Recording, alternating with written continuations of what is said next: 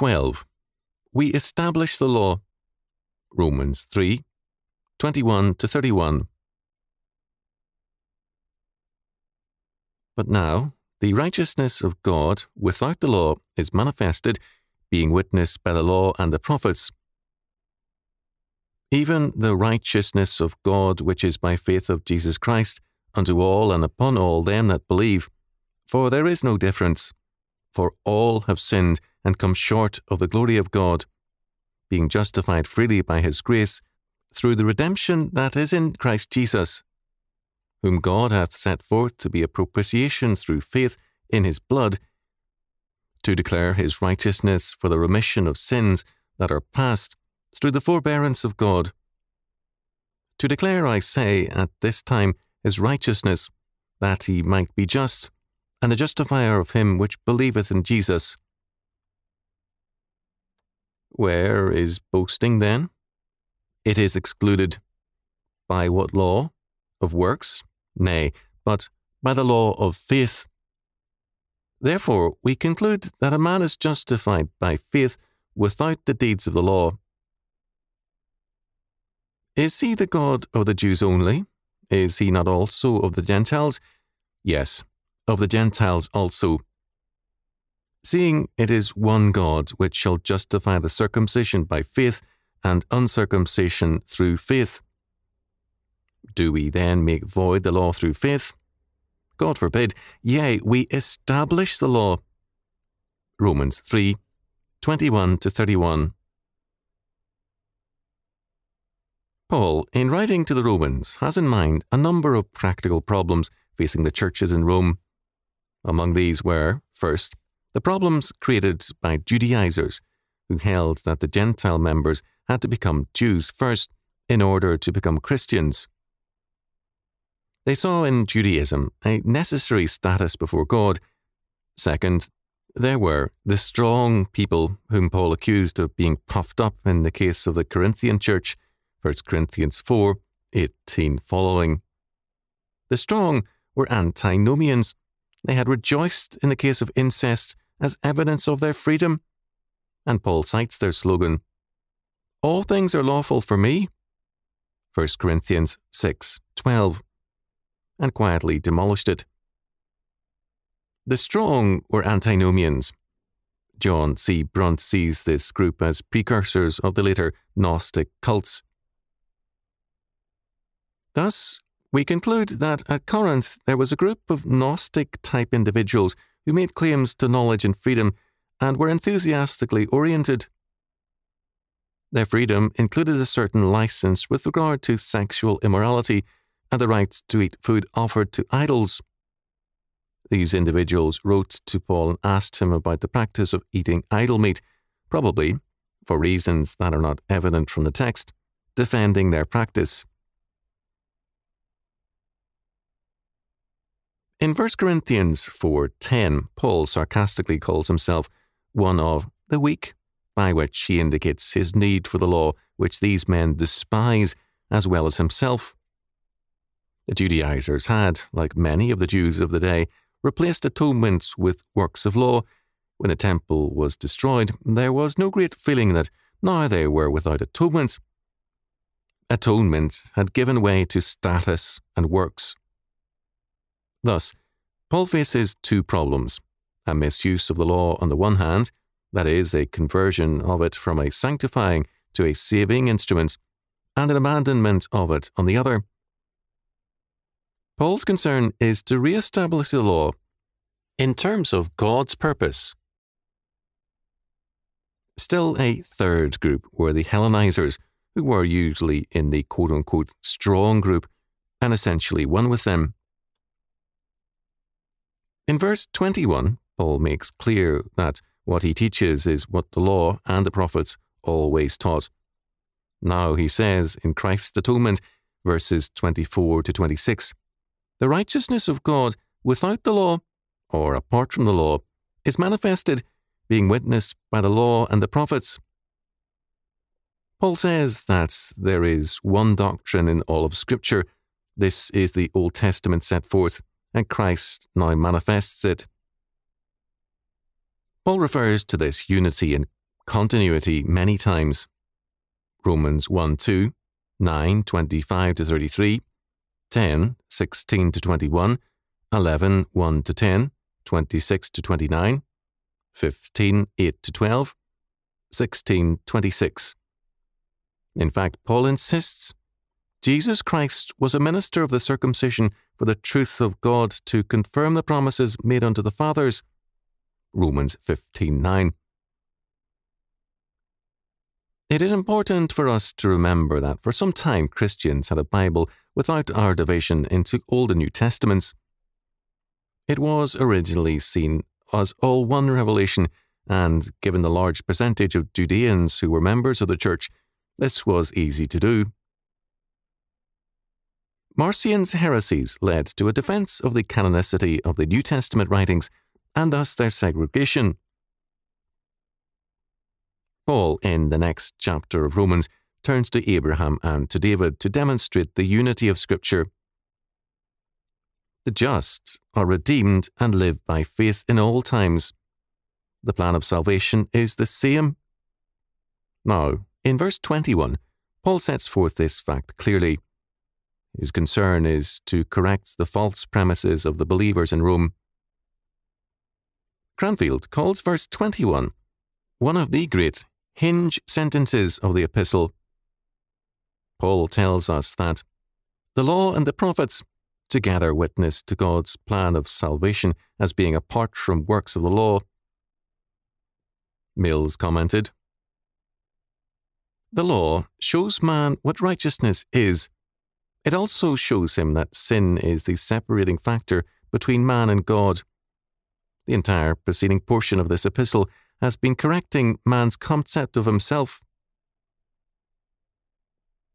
God's righteousness or justice has been manifested. On this, Paul is emphatic. This justice is revealed in and through Jesus Christ. It is the same for all who believe, whether they be Jew or Gentile. There is no difference." Verse 22. With this insistence, Paul bars any division between the Old and New Testaments. It is the same God, the same covenant, and the same plan of salvation. This salvation, once set forth typically in the sacrificial system, is now set forth in the redemptive work of Jesus Christ, in propitiation through his atoning blood. Verses 22, 25, and 26. In what sense can the death of Christ be said to demonstrate the righteousness of God? It demonstrates it by showing the impossibility of simply passing over sin. The penalty for sin is death. Man broke God's covenants, and all men are by nature sinners. The premise of their being is Genesis 3:5, their desire to be their own God and their own source of law. God, in his faithfulness to the covenant bond with man, is also faithful to the covenant law, which requires both faithfulness unto death and yet also death to the covenant breaker. Jesus Christ is both very God of very God and also very man of very man. As God, he reveals his faithfulness to the covenant. As man, sinless man, he is our substitute and assumes the death penalty for the chosen of God. Because all have sinned and come short of the glory of God, only Christ can make atonement. Verse 23.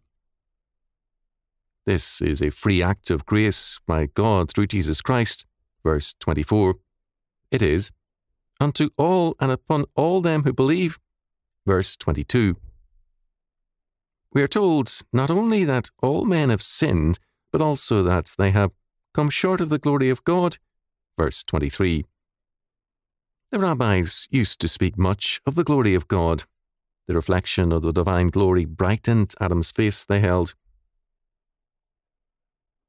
Both Cranmer and the Old Geneva Bible rendered this verse, "For all have sinned and are destitute of the glory of God." Wycliffe translated it, "For all men sinned and have need of the glory of God." Christ's salvation begins our restoration into God's glory because it makes us partakers of Christ. Calvin wrote, "When therefore we are justified, the efficient cause is the mercy of God, the meritorious is Christ, the instrumental is the word in connection with faith. Hence, faith is said to justify, because it is the instrument by which we receive Christ, in whom righteousness is conveyed to us. Having been made partakers of Christ, we ourselves are not only just, but our works also are counted just before God, and for this reason, because whatever imperfections there might be in them are obliterated by the blood of Christ, the promises, which are conditional, are also by the same grace fulfilled to us.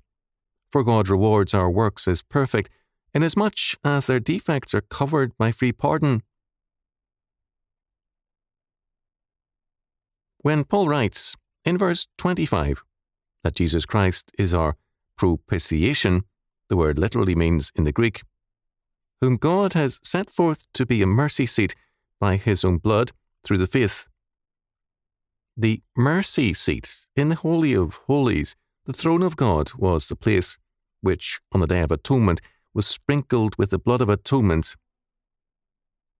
Jesus Christ is now the mercy seat open to all. This tells us, first, it is only faith in Christ, not faith as such, which makes a man a Christian. A man can accept as true every word of the Bible, but it is faith in the person of Christ as our mercy seat, which is the crux. Christ is more than a teacher or a prophet. He is the great high priest, the sacrifice, and the mercy seat. Second, Paul tells us that faith in Christ Jesus is faith in his sacrifice, his atonement. Faith in a sacrifice is, by the very force of the terms, reliance on a sacrifice. Faith is thus not merely believing, it is a reliance on Christ's sacrifice, whereby atonement is made for us, and we are restored into the covenant to keep God's law. Third, faith thus stresses the justice of God, the fact that God takes the covenant law so seriously that it requires the death of the second person of the Trinity tells us that the law is serious to God, and therefore must be to the believer. Hence, Paul says, "Do we make void the law through faith? God forbid. Yea, we establish the law." Verse 31. Paul now draws some conclusions in verses 27 to 31. He makes clear that all self-glorifying is excluded. All boasting in human status is made invalid. By what law? Paul asks, and he answers, not the law of works, but of faith. Verse 27. The meaning is made clear by our Lord's words. "This is the work of God, that ye believe on him whom he hath sent." John 6:29. And again, "If ye love me, keep my commandments." John 14:15. Compare 15:1-17. Faith makes us rest in Christ's sacrifice, work in faithfulness to God's law word, and trust in his grace and love rather than anything we are or do. Faith replaces boasting and status with the covenant life. Hence, Paul says, "Therefore we conclude that a man is justified by faith without the deeds of the law." Verse 28. Hodge sets forth the meaning of this very simply. To be justified without works is to be justified without anything in ourselves to merit justification. Paul does not say that the covenant man is without works, but rather that he is justified without works, a radically different meaning. Our works are separated from justification, not from covenant life, our sanctification. This is why boasting is excluded.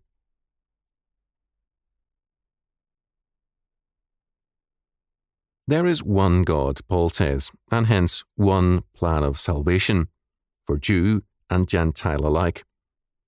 God is the God of all, Jew and Gentile alike.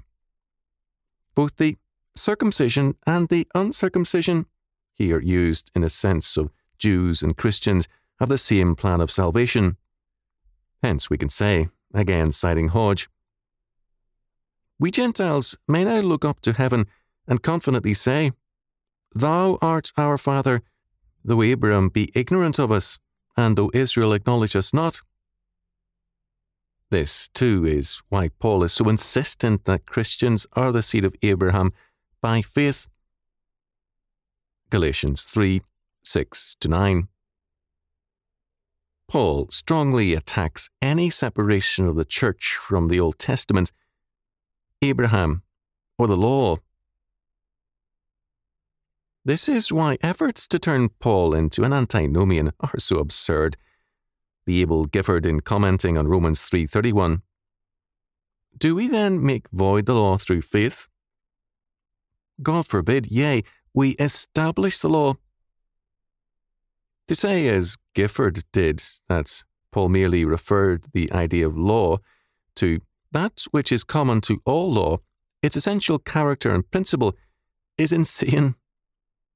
Was Paul concerned with affirming or establishing Roman law, Buddhist law, natural law, or humanistic law?